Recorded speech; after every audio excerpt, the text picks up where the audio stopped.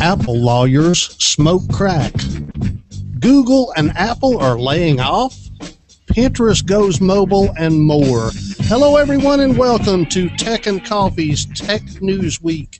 Today is Thursday, August 16th, and this is episode 9. I'm your host, Duke Carrico, and what a panel we have this week. Hello, everyone. How we doing? Fine, Duke. Good. Great. Fine. All right, great. I'll tell you what, we're going to do something different tonight. Let's just go down the line and let everyone introduce themselves, give your name, your location, anything else you'd like anyone to know. My name's Andrew Rowland. I'm located in New Orleans, Louisiana. Okay, and I'm Bruce Turner, and I'm in Lynchburg, Virginia. Glad to be here. I'm Daniel Kjærgaard. I'm in Denmark, the only European in here. Oh, sorry, only Northern European in here, I should rather say. My name's Guy Cook. I'm president of VitaMain Hosting Incorporated. We're a network and internet solutions company based in Washington State. Jeff Zayas. I'm the only Californian in here, so there. I'm Mark Stuckless. I'm an elementary school teacher here in Ontario, Canada, and I'm an open source activist, and I get pretty passionate about it. And I'm trying to pass the philosophy on to the next generation. I'm Matthew. I'm from France, and I'm studying web development. Matt Jane. I'm coming to you from Tulsa, Oklahoma. I'm Russell Jones, coming to you from Lexington, Kentucky. I'm a retired boatyard owner and mechanic.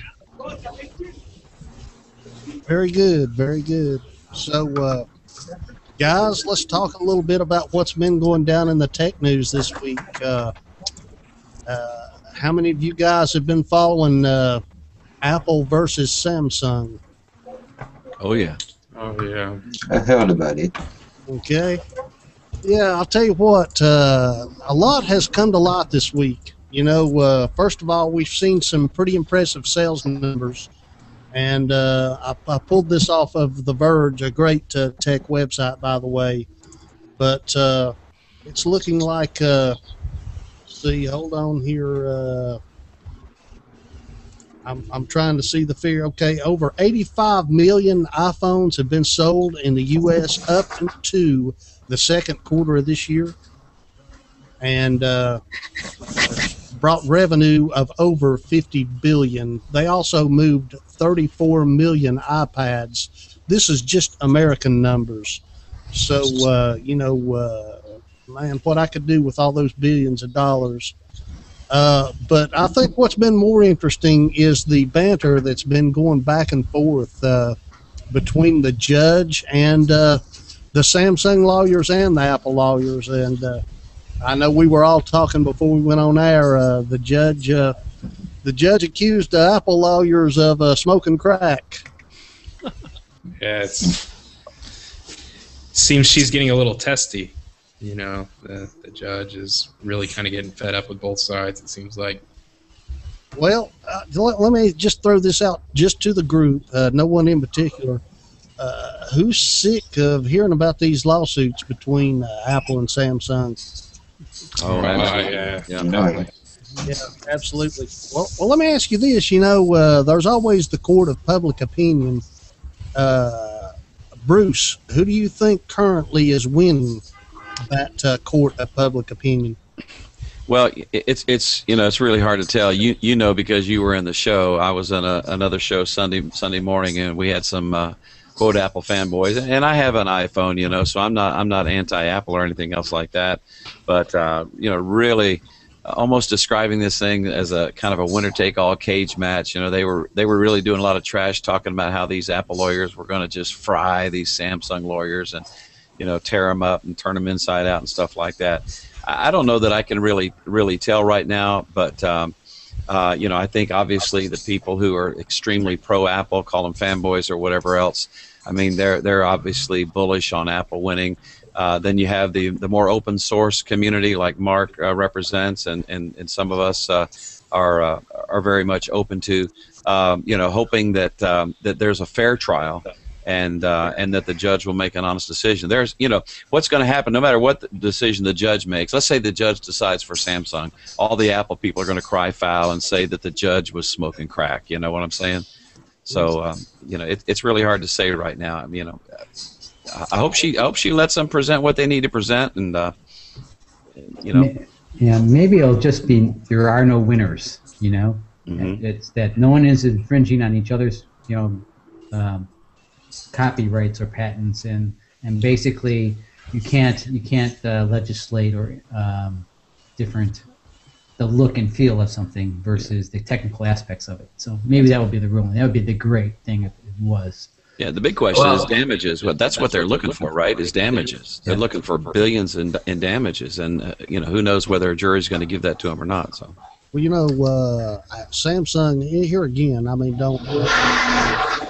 These are Samsung's claims, but Samsung's claiming that what Apple's contesting is worth a little over $500 million, and Samsung itself is asking for $421.8 million in patents that it claims that it owns that Apple's violating.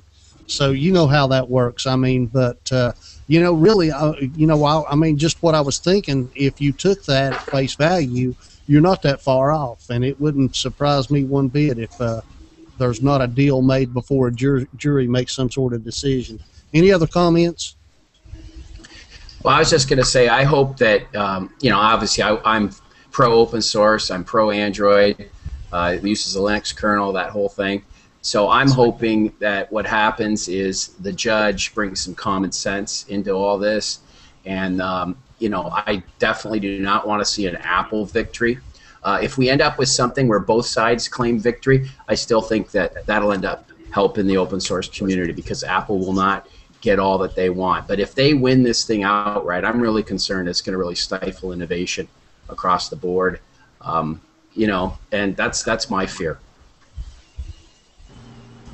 I think a lot of people share your fear. I do, Mark. Well, it looks like they're just stack up their patents and measure them up. And, I think that's why, other folks have gotten patented up. It's why Google went out and bought some patents, some portfolios of patents, so everybody can kind of stack them up. And then I think once they go and battle out in court, spend a bunch of money, get billed real heavy for all the court fees, then and then it becomes a wash, and maybe everything will settle out and we'll sort of have a balance of power, Mm-hmm. Who's really winning here is the lawyers. Yeah, for sure. Yeah. Yeah, but the losers are going to be the community. Well, the lawyers always That's very, very true. Okay. Any other comments on the trial? Okay. Let's move on then. We got word this week that Google was going to lay off 20% of the workforce of Motorola. Granted, a lot of these jobs were overseas jobs, but it's still 20% of Motorola. And they're doing it to where the workforce can focus on a few good phones and start to build some high-end phones. And the first question that came across my mind, Matt, do you think that the next Google Nexus will be on a Motorola hardware? Oh, it's hard to say. I would have said yeah not long ago, but what are the real intentions for Motorola? I mean, we just mentioned the patents that they bought from Motorola being a big interest in purchase. Mm-hmm. Is the hardware company a major interest of theirs, or is that just something kind of are they more worried about holding the patents and getting the job done for their flagship phones that are going to run their operating system? I don't know that they're that beholden to the hardware company, but we'll see. I mean, if they don't have to wheel and deal with anybody else, why would they? If they can make this work and it can be the phone that can be the flagship for them, I don't see why they wouldn't do that. Yeah, I think that they're going to look at the numbers, right? They're just going to look at the numbers and say, okay, like the Razr phones were a great product by them. We're going to keep them in the lineup. We're going to improve on them. So I think it doesn't make sense to close down a successful line, right? It just doesn't make sense. Quick show of hands, who on the panel right now are using Motorola devices? I've got one. It's a Motorola backflip that I won in a Facebook contest, and I just rooted it, and I'm having some issues getting the radio to work. I put the CM7 on it, but anyway, it's going to my soon-to-be 13-year-old. It's a pretty crappy device. No offense. I mean, compared to what we have now with like the S3 and stuff like that. So I personally think that this is a smart move that that Google's doing. With Motorola is, cut the things that aren't working well, get the company refocused. I think Google has a good track record of if something's not going in the right direction, let's move it or let's change it or let's pare it down to what's really important. Let's help it focus. And, they're always learning from what they do. Even think about Buzz and other Wave and other things that they've done, which they then, the best of that gets put into something else. Whether it's the Google Plus or whatever. And I think hopefully that same kind of philosophy is coming to Motorola, and I think some of the cuts are probably maybe overdue. Yeah. I think it's a good idea to focus on a couple of flagship products, definitely. Yeah, me too. Exactly. They've had too many just off weird phones and adapted phones for different networks. They need to just let networks come to them and push that they're doing what the consumers want by doing that, The backflip, for instance, is a crappy phone compared to about any phone. That's a smart phone. I know that's a pretty dated example, but it's just something I've worked with recently. But even still, it wasn't a great phone. There were great other phones at the time. Yeah. The cool thing about that backflip was Mark brought home that backflip running Android 1.5 and rooted it and put CyanogenMod on it. Yeah, maybe it's not working, but yeah, man, I still think that's cool. Well, I think it's down to a new SIM card, and hopefully we'll be back in business. Yeah. But anyway, it kind of tarnished that experience with the backflip for me. Kind of tarnished Motorola's image a bit, and I think maybe they have tried to do too much and try to have some low end stuff and some higher end stuff, and maybe they just really do need to focus on the stuff the products that people are going to want. And I owned a Motorola Atrix, and it was a cool little phone, a little 4-inch screen. It was cool, and the add-ons had the potential to really take Android in places it had never been. But it was the way that AT&T priced those accessories, like that keyboard dock and all. I mean, listen, I could have bought an Intel branded Windows PC for what it was going to cost me to, with the Atrix and the keyboard accessory. That's crazy, guys. I go back to the idea that Motorola is still a strong brand in the market, and you just don't kill off a brand. You're going to try to strengthen it by focusing where they should be. So I think they're going to keep the phones, but they're going to keep the high-end phones. The ones that actually make mobile a wonderful experience. Mm-hmm. Strong brand. They've got as good a hardware as anybody does when it comes to their higher-end side of things. They need to back off things like Moto Blur, and I think everybody else with their TouchWiz and whatnot. All these skins they're putting over Android. They need to back off with weighting stuff down with that. They need to back off with all of their, and I think this is probably more the carriers, I guess, where you're having the deals where you have, hard-loaded apps and stuff that you can't take off of there, that come with the phone, and weigh it down with stuff that's not necessary. And this stuff actually, kills real-life performance, Mm-hmm. Now, Moto Blur has gotten better, I will say that, from where it was. It's lightened up, it works better, it's a little less intrusive, things feel a little bit more like stock Android, but I think they're moving in the right direction. They need to lay off that stuff. Don't spend a lot of money on development for the user interface because it's happening more crowdsourced, more organically now. They don't need to be focusing on that kind of thing. Do you think, this kind of goes back to the first question I asked, but do you think that Google's going to really utilize Motorola in this way to kind of intro their flagship devices? And if they do this, is this not kind of treading on some sacred ground with HTC and Samsung and some others? I don't think so. I don't think there's any sacred ground. That's the truth. It's whoever would have been able to get a deal to do the flagship phone first does it, and that's the way it's gone. You know, and if it's their own company and they do it, and somebody else will maybe compete with something, and they'll raise the bar. You know. It reminds me of a great book title I saw one time. Sacred cows make great gourmet hamburgers. So no, I don't think so. I think there's still a lot of opportunity for competition. Where we have competition problems is when it comes to the providers. Yeah, agreed. All right.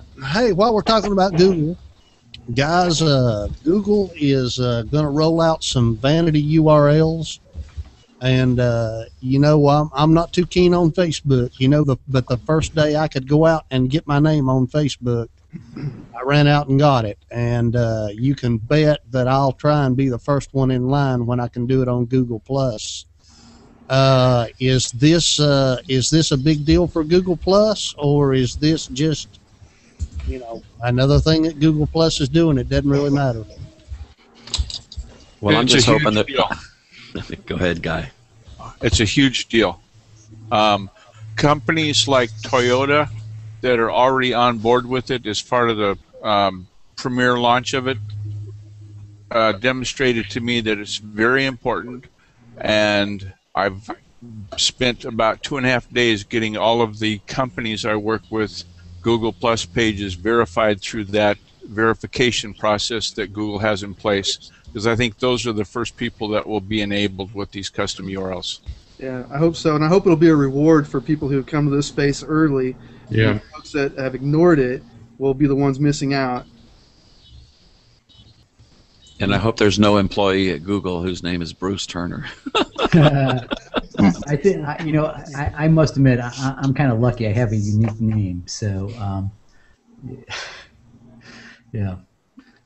You know, can I just add one thing to that? I think if you see Facebook and others try to do something similar, then you'll know that it is a big deal.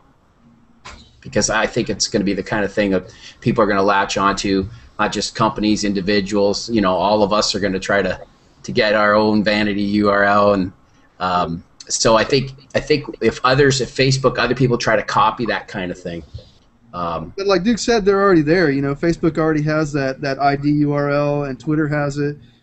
You know, it just makes sense that Google will be there. But I think the stakes are higher now for Google because folks are looking forward a lot more in staking out their spaces in social media than they were, I think, when those were taken off.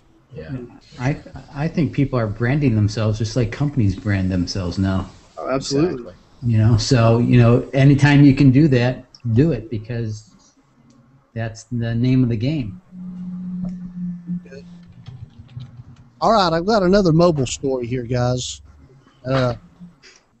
Pinterest this week has released its Android app and released an iPad app. And it already had an app, my understanding, for the iPhone. I think the real story here is not that they've released an app, but that,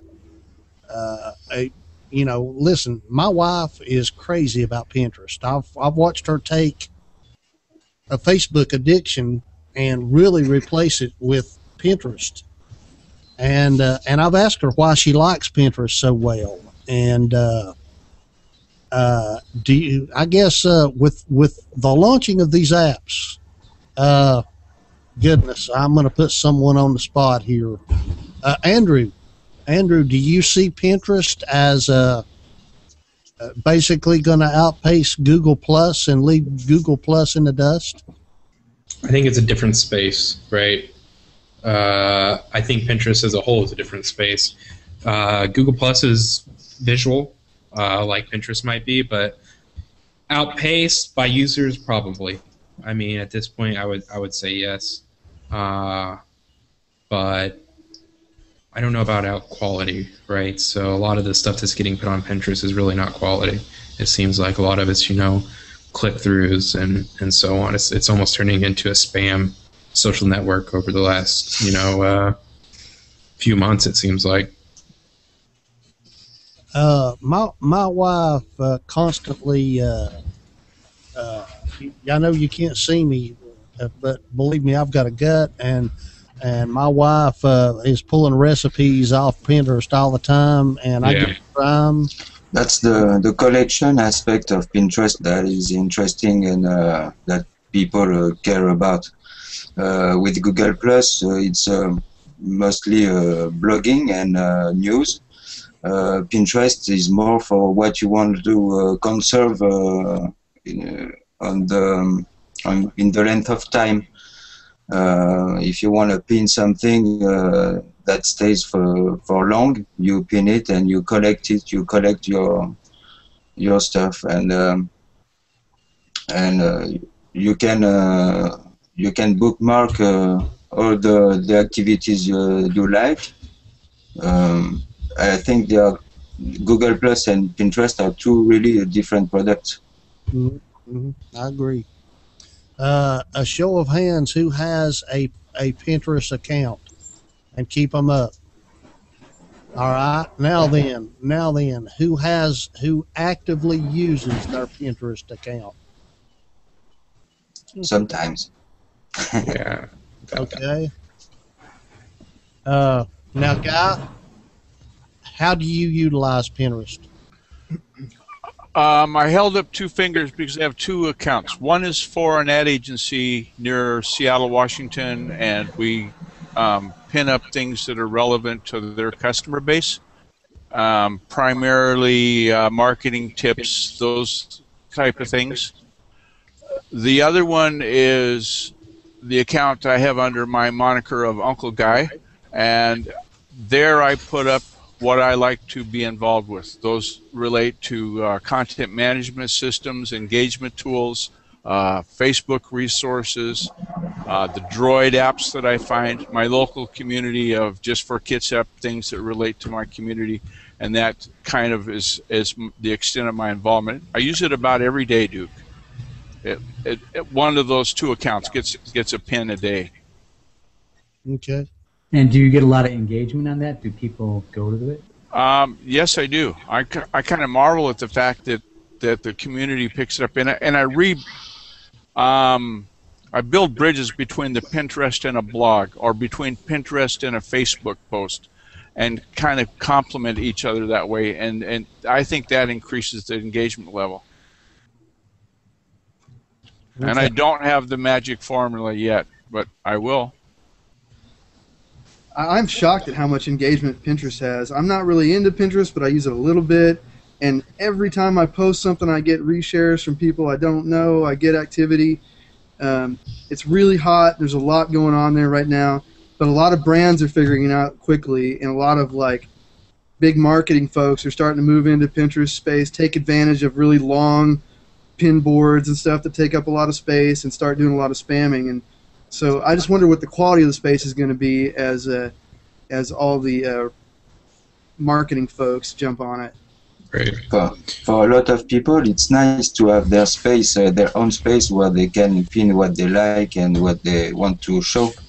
That's for everyday people. That's important to be able to do that.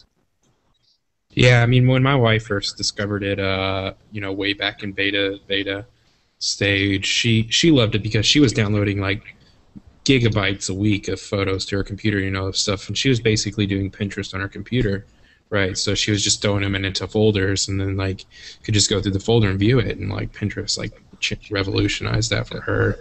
And she was an early adopter, so she's got a huge following on there. If she ever posts anything for her blog, you can see a spike like that, and her blog goes up. So it works for a lot of people. I mean, I'm just afraid that, as I view it, I see a lot of stuff that I would consider spam on there, right? Maybe it's maybe the people I'm following too. So for me, it's just a bit of an overload still, just the way it comes at you like a tornado, of just tons of pictures and pins. And I mean, it just doesn't work for me like that. I mean, maybe it's a different kind of brain that likes to look at everything all scattered out like that. Sometimes I do if I'm focused, like if it's high quality. I do like that format, but maybe I'm just not a very good user. The way I follow people and the way I'm selective about boards, to me it's a big fire hose, and it's really hard for me to keep up with it and to grab a hold of things that I like and just keep focus with it, Yeah. For me, I think that's one of the things that works. Excuse me, Bruce. One of the things that works is to use hashtags when you post. And so if you're posting about WordPress, be sure you reference that, put it on a board called WordPress, and then people that are looking for that niche, that environment, will find your information a lot quicker, and you can build that community of WordPress users that much faster. Yeah, for me, it's a matter of margin. I can see somebody like Guy and other people who, within their context of their work, are leveraging the power of Pinterest for to gain engagement and stuff like that. But when you stop to think about it, there's Twitter, there's Facebook, there's Google Plus, now there's Pinterest. I mean, how much time do you have ultimately that you can spend here? And my concern for myself is whiling away the hours and forgetting the importance of living locally, with my family and friends here and that sort of thing. So I don't use Pinterest. I did sign up for it. I have an account. I haven't used it in a long time. I did take a look-see at it, and I looked at it recently because I knew this was going to be a topic of the show. But I just simply don't have the margin in my schedule in life to incorporate another social media type thing. But I can see it as a great tool for those who can use it that way. Mm-hmm. I'm just going to say this, just to kind of reinforce everything that you just said. Here a couple of weeks ago, my wife and I, we were driving somewhere, and she looked at me and she said, "How come you never post anything to Pinterest?" And I was able to just to glance right back at her and say, "How come you never post anything to Google Plus?" There you go. So I'll tell you what. Let's move on. Let's talk about Facebook shares here, guys. This is something that Daniel just turned me on to just before showtime, and I definitely think it's worth discussion across this group. Facebook closed today at 1969, and they opened when they went public. The initial opening was $38. That's 48%. That Facebook has lost value-wise. So I'll tell you what, Daniel, since you gave me this, what do you think of that? Well, I think perhaps there's a lot of hype about Facebook. Their launch on it was NASDAQ, right? Yes. Yeah, I saw it that morning. All the TV channels basically were talking about it, and well, they didn't. Facebook haven't grown a lot in this period. They should perhaps. It seems like they're at the top now, and they shouldn't go public once they're at the top. They should go public once they're developing instead, because now they're just losing value, and now they've issued even more stocks. So now the value will fall even more. Mm-hmm. Anybody else? I'm sorry. Go ahead. I was going to say, not only that, I think now the employees can start selling the stock. Mm-hmm. That we're so there'll be more stock. I can tell you at my age, sell side than on buy side. 1969 was a great year, as I recall, but it's not a good stock price. I got curious when Daniel told me about this, and I went and looked. I got curious, and I went out and looked, and Ford Motor Company, they finished up 10 cents today. They're still under $10. Okay. Then I went and looked at GM, and GM they finished the day just below $30. And Ford and GM make something. Okay, they actually make a product that gets shipped out their doors all over the United States. That's a product.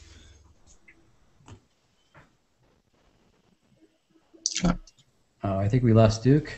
Is that a possibility? Yeah, it seems like we think did. so, yes. Frozen. We'll see what happens. We'll keep looking at that on air. It still says we're on here. Yeah. And he's got a good point about the product going out the door. Oh, he's back. I made it back. Yeah, I just wanted to say that these companies actually make a product, and Facebook just has a lot of people. So I just wanted to get the group's comments on that. Well, when you think about it, Google doesn't, the revenue doesn't make a product, right? They sell advertising, so they don't really make a product. So Facebook can have that model as well. Yahoo doesn't make a product. Apple makes a product. But if Google got search. Yeah, but the company itself, right, doesn't make a product except as add-ons. Oh, okay. Yeah, I see. Right. Well, they provide a service, right? They provide a service to an ad company, basically, is what Google that's is. that's what Facebook wants to do. I think the thing is Google knew they were an ad company pretty early. But Facebook knew that they were going into that arena. That's why they were valued so high, because of that, the number of users and the reach potential. Yeah, but I mean, obviously they were overvalued as well, right? Exactly. Yeah. So, I mean, it goes right back to what Daniel said. Too much hype. Yeah. At what point are they ever going to reach that point again? I don't think so. And if you have no development in your business, it's basically stood still since they went public. There's been nothing major to increase number of users or to increase user time. And they're getting a lot of competition, among others, from Google Plus and Pinterest. Well, yeah, they don't have development for the user. They have development for the ad agencies and the people that have stock in them now. The development, everything I've seen is all kinds of new ways to advertise on their site, right? And that's a problem, I think. So, but they have built an infrastructure to support it, right? Right. They have done some really smart things, like you can log in through your other people through your Facebook account. You have companies that allow like us on Facebook. So there's a lot of things that they have done that that kind of built the house, the foundation, but now they just need to make sure that they are profitable. Can I just add something here? I vote with my feet. When I don't like a company or their product or their service, I stop using it. And I've basically, my Facebook account is dormant. And I've moved fully into Google Plus because I like it. It's got more control, and I think it's a better product, in my opinion, for what I want to do. And for other people, we'll continue with Facebook. But I do believe that they're going to start to have people vote with their feet. And some people are going to leave it behind. And already it's come out that a lot of these accounts are fictitious, or people are making something for their dog. I think there's a lot of hype, a lot of inflated things, and a lot of people that bought the stock were people that didn't really understand technology. It's like, hey, let's get in on this Facebook thing, Google's a company that I wish I would have bought at the IPO. I wish I would have bought stuff when it first came out. I just wasn't in a financial state to do it. And I think their track record would have proved that to be a good venture. But I don't feel the same about Facebook at all. Facebook is a giant on the web because when you think about all these people and all these enterprise that are advertising on Facebook, that's impressive. I mean, every newspaper are on it. With the new Open Graph, it opens some new possibilities for applications. So Facebook still got some value, and for a lot of people, that's a lot of relationship, a lot of this kind of thing, and for the waste of money in the IPO, maybe it will come back up, but it needs to find its level just right. Mm-hmm. Yeah, I actually agree. I don't think they're in trouble. No, I don't. Not at all. I don't. In fact, I'll be honest with you. I just, I really do. I hate to say this, but I think they're too big to fail. I mean, I think they've got the numbers there, and I've said this before. 10 years ago, people, when they logged on to AOL, they thought they were on the internet. Yeah. And that's a lot of people today. When they log on to Facebook, that is the internet to a lot of people.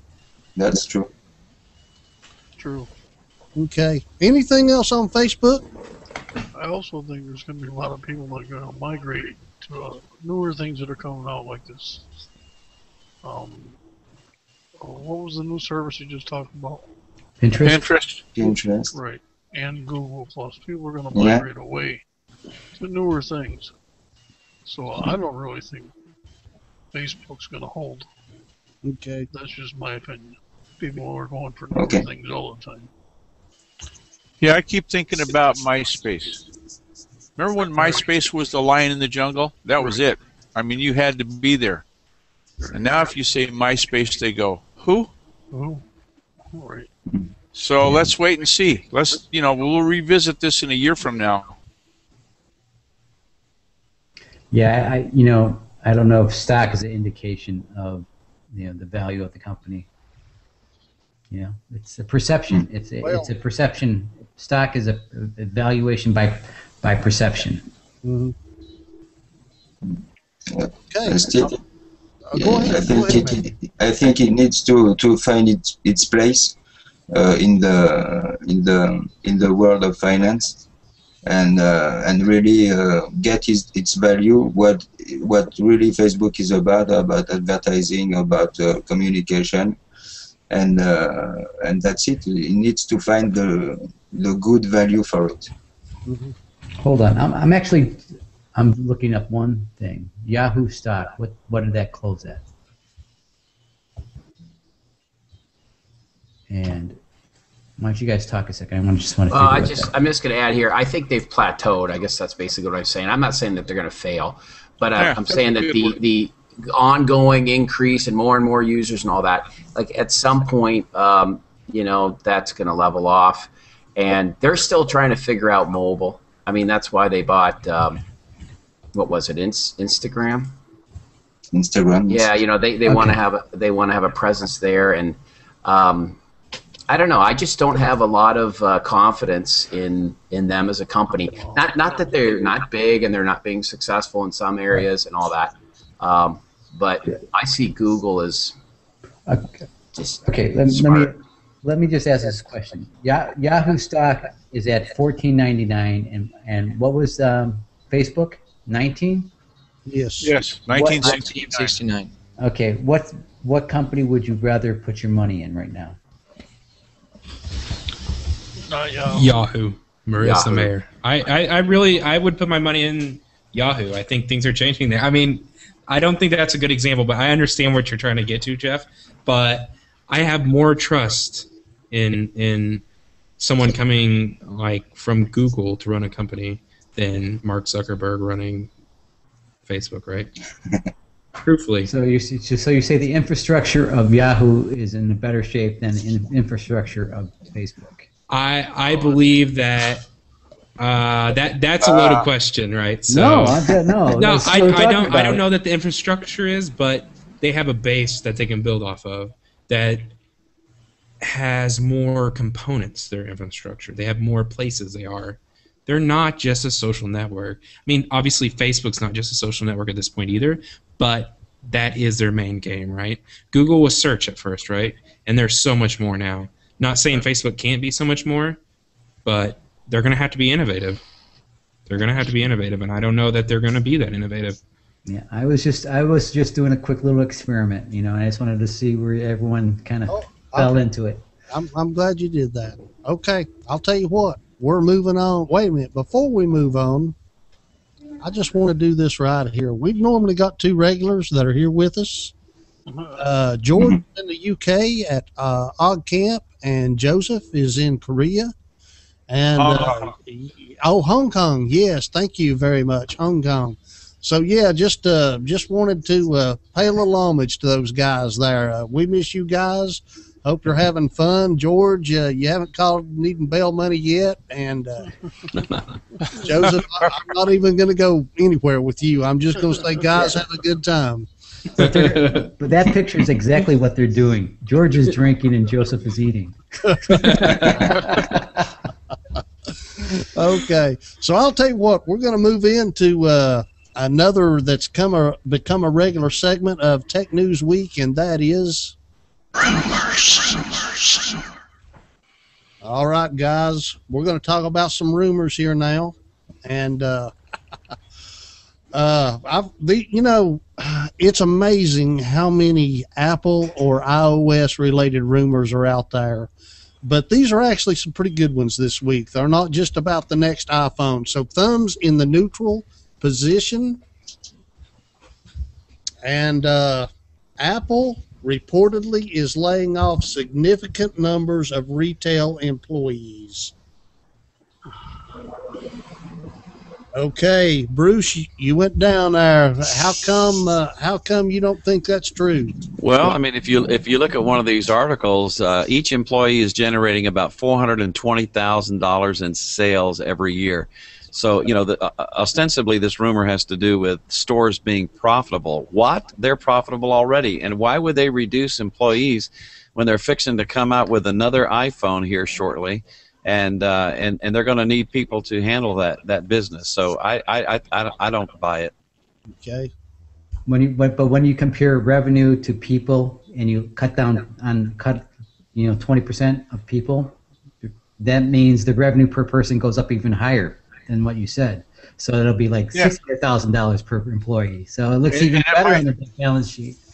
It might be a measure of keep the good ones, and the ones that are showing up for work and getting their check and not worrying about commission and going home every week, let them go. And just get the people that excel in the field. Several are reporting this, and Business Insider is saying that they've got some new guy, this Browett, and says that he's ordered Apple's retail stores to take several steps towards this goal of being more profitable. Bruce, I heard your sales figures, okay, on what each employee was doing, but this guy is saying that he's got this new goal, and they're going to do it by, if you can't work part-time, you're not going to work here, and they're eliminating overtime and no promotions. And basically what Business Insider is saying is that, they're getting all these reports that this is happening, and that Apple's a very greedy company. Well, there's an interesting quote also in this story that $420,000 a year per employee is 10 times the amount of the employees at Best Buy. So maybe Best Buy ought to take note and can some of their people. But, if you heard what Duke said, working part-time. Part-time means you don't have to carry the health care benefits, right, as a full-time employee. So they're shaving operation costs, it sounds like, and they're working out a way to do it with part-time employees to fill multiple shifts. They're probably doing early retirements too. Okay. All right. Let's look at the next rumor. Okay. Apple, thumbs in the neutral position. Apple is pitching a set-top box to cable operators, reports Wall Street Journal. Okay, I believe we've got more ups and downs. Hey, Matthew, you believe that's true? I think Apple will definitely do something with Apple TV. They are prospecting for what could it become in the future. And of what I've heard, that's what they do. They are searching for partners to make streaming possibilities for the Apple TV. Okay. What would an Apple TV box, an Apple TV cable box, what would it offer that you can't get now through other mediums? A whole lot more than the Google Cube, for sure. It will offer the Apple printed on it. That's what all Apple products offer. Retina And display. 3 stickers. I agree with that, even though I was neutral. Now they'll have iTunes embedded on it, so you can watch shows, rent shows through iTunes. Might even be able to use Ping if that's still on iTunes. Yeah. Right from your set-top box. Well, actually, if this is true, it sounds as if Apple's going to be more rooted in the streaming business, because it's going to be Apple-owned content that they're streaming to all these cable-provided television sets. So I find that interesting. You know, I voted down because I believe that Jobs told can't think the author of Jobs' autobiography now, but he told him that he'd figured it out. He'd figured out how to make the interface so simple, and I'm expecting Apple to build an Apple TV. And I was kind of disappointed when I read it. I thought, surely we don't need another cable box, So we'll see. Do you think they'll move into the realm like Amazon seems to be doing, into creating their own content, doing their own shows? Yes, I listen. I think Google's going down that path with paying these people to do YouTube. I think Netflix is doing it, and yes, I fully expect Apple to do it too. I mean, I think that's the future. I think a better way to go is to allow like HBO, Showtime to sell a la carte on one of their boxes out from the cable companies. So they're gonna have to. Yeah, so you can spend $2 a month or $3 a month and just get HBO or $3, whatever that is, on your internet without having cable. Oh man, that's great. Without having a subscription to cable, that would be wonderful. Okay. All right, I'll tell you what. This is, we talk about these iPhone 5 rumors all the time. But I thought I'd twist it up here a little bit. Let's just briefly here, guys. Let's talk about, tell me what you think the next iPhone is going to look like. What's it going to have on it? What's it going to feature? Jeff, go for it. It's going to look like the iPhone 4. It's going to look exactly like it. Anybody else? Brick. Definitely bigger. Will it have? Go ahead, Matthew. Definitely bigger, faster. Apparently, they want to change the dock connector. That's not a huge issue. Maybe we will see an innovation with a Pico projector. That could be great. But I'm not expecting a lot of the new iPhone. It will be simply, I hope for a new design, like I hope for an iPad-like design. And I hope they stand their ground and propose a good product as they usually do. Will it feature wireless charging? I don't know. Anybody else care to? It won't look anything near as sexy as a Galaxy S3. I mean, it's getting kind of clunky looking right now. It sure is.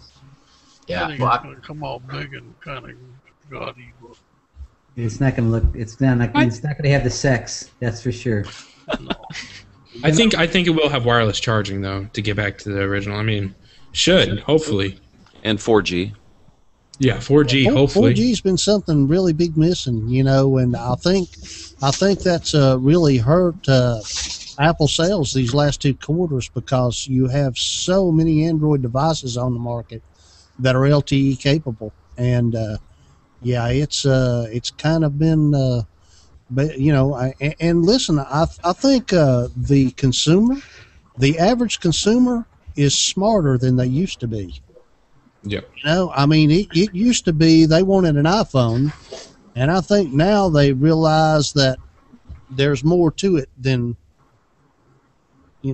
what my best friend carries. So I'm smiling because if it has 4G, it'll probably, if you hold it wrong, you won't get 4G. Don't hold it upside down. Well, it seems like with the iPhone that people that buy it, not to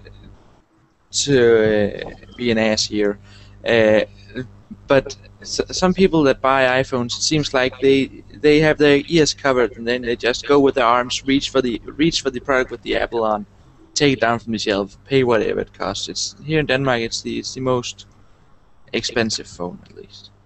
So I don't think it's the best. I think so far S3 is the best.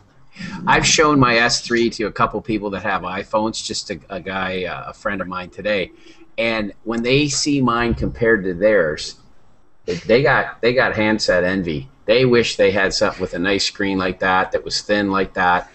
Yeah, it's a little bigger, but it's certainly not bulky in your pocket. The iPhone is kind of a chunky thing, and it looks dated to me, to be honest with you. It really looks dated. Yes. I think Apple's going to bring it. I really do. I think they're going to bring it. I think they know they have to, especially if they lose out in California. So, but I don't think they even if they don't bring it, I think the sales will still go through the roof. Because there's a lot of people that just like Apple, like Daniel was saying, Apple products, and they have a strong, loyal group of people that will buy it. You know what? My wife, she's holding out right now. She can go get a new iPhone, and she's holding out. So, she's one of them. She's really looking forward and anticipating to what Apple's going to be bringing new. Yeah. That's a good wife.